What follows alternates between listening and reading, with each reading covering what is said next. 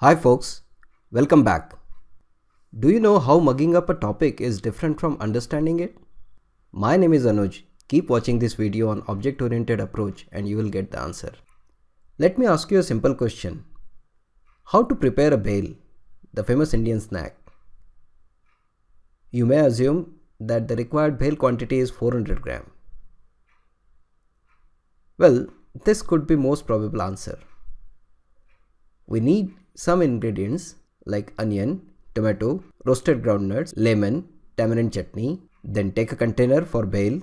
Put 200 grams of puffed rice in the container. Add 100 gram of save to it. Then add 5 tablespoons of mint chutney and so on. Finally, mix the content in the container. Then serve about 100 grams per plate. Very straightforward, isn't it? So can we automate the process and get it done by machine? Yes, we can. Write the algorithm and feed the same to a robot. Now, if someone is looking for more spicy bhel, then what to do? Well, we need to add few extra spoons of chutney and rewrite the algorithm. What if we want to use some different kind of container? Will that affect the steps? Which one? It may affect the way ingredients can be added or mixed or taken out for serving, isn't it? Rewriting these statements in algorithm are risky since it may affect other steps accidentally and machine may stop working. Now for a moment, think about why making the bhel more spicy was not so complicated for human brain. Or when the container is changed, we did not have to relearn the entire recipe. Well, if someone mugs up the recipe by heart without understanding it, he or she will face similar problems. However, the creative, intelligent human brain does not memorize the process as sequential steps from the recipe book. It takes a better approach. Step 1. On reading the procedure, which is nothing but recipe here, our brain understands and creates different entities. First entity is bhel container, which contains the object of bhel. Now, bhel template is understood with various ingredient properties. Then the brain tries to figure out how these entities are going to interact with each other. In the second step, brain understands how to maintain the right quantity of these properties. For example, salt should be added carefully. When we model this behavior of brain in a software, we will get a bhel class with methods that control the access to the property ingredients. The container allows to accommodate bhel, add ingredients, mix the ingredients, and take out some quantity of bhel. After separating these entities, now some operational steps are memorized. This is step 3, which begins with creation of object of container. Next, make this container as placeholder for bhel. Note that we have only empty template inside this container so far, which is a logical structure without any physical content. It's like a film director who knows what is going to happen, at which place, at what time. Then we keep on adding ingredients to bhel via add ingredient mechanism provided by bhel container.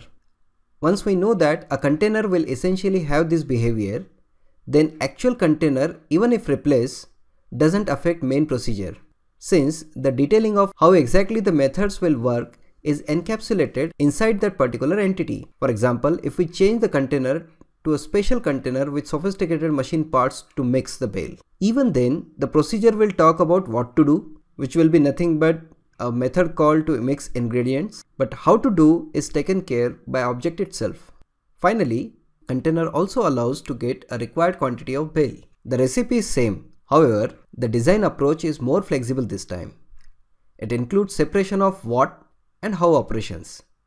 This is known as object-oriented approach. The bhel structure is now more intuitive, where we can add extra spoon of chutney in a controlled fashion with assurance about not affecting any other ingredients.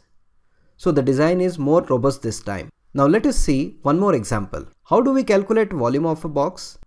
We measure length, breadth, height, multiply them to get a volume. This is normal sequential procedure. Do we see any entity here? That's right. We have box entity with length, breadth and height as properties. So let us create a class out of it. There is no box without these properties, so let us take input values from creator of the box to initialize the properties. Next, what do we want from this entity is its volume. The box has volume. Sounds like box has length or height, which means volume is a property of box. But wait a minute, we did not provide any property value. It is calculated internally from the primary properties. Such a property is known as derived property. What do we want to do with the result? We want to print. All the learners, please pay attention here. The getVolume method should not print the volume, since that is not its responsibility. What to do with the result is responsibility of the caller.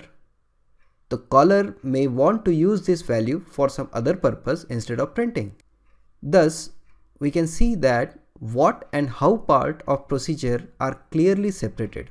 This is object-oriented approach. So which approach is better? Well, it depends. If taking 3 parameter values and multiplying them to get the result is the only thing we want to do, then no need to create box object. However, often the life is not so simple.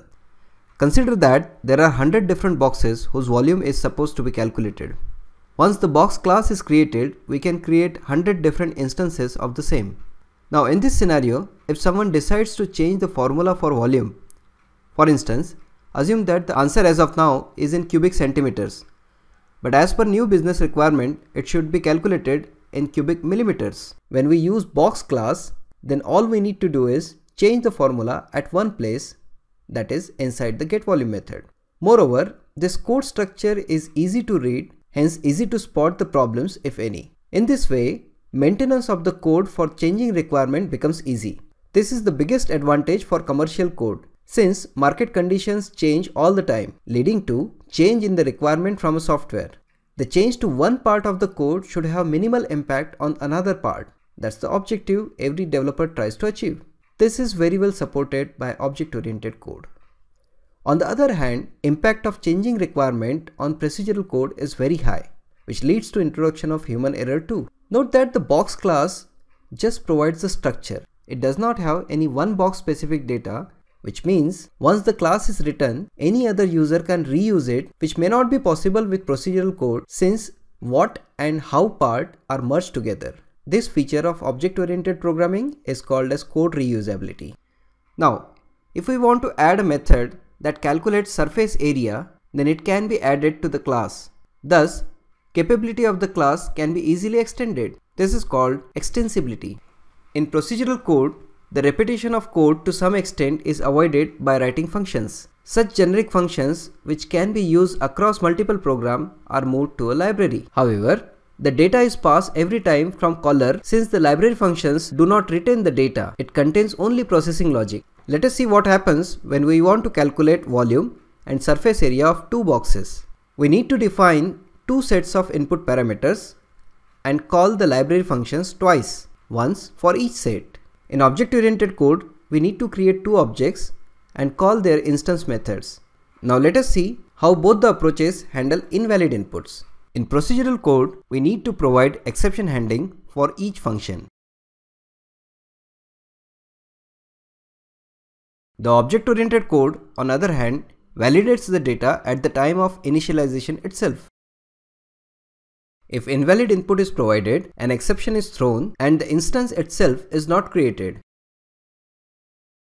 thus preventing the problem at entry level makes the code more robust. Now let us see what happens in case of human error. Say by mistake someone changes value of length 1 to 8. Since the data is not invalid, there won't be any exception thrown in the next function call, but the value of area 1 will be wrong.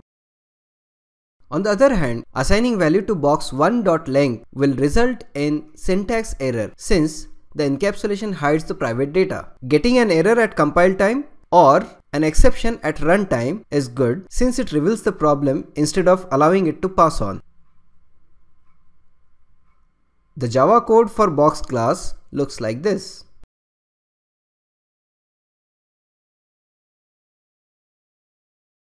In procedural approach, we have a set of procedure that operates on a set of data sequentially. So data and procedure are two different things.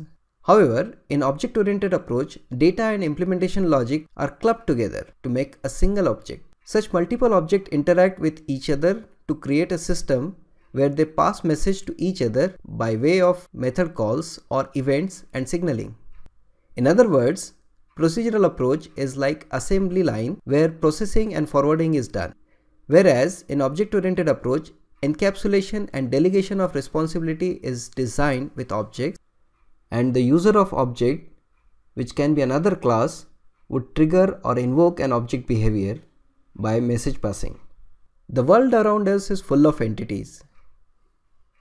In order to model them, all we need to do is identify them, their properties, and their behaviors. And the good news is, it is our brain's natural way. Object-oriented approach is a way of designing.